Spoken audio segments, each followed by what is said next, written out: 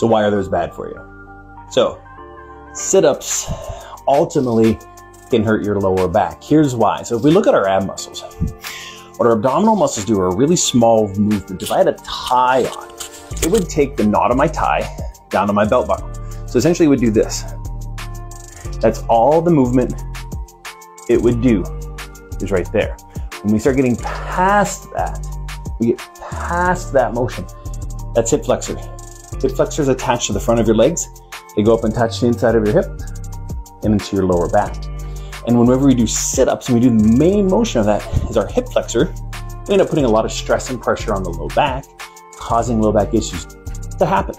So key, small, controlled movements.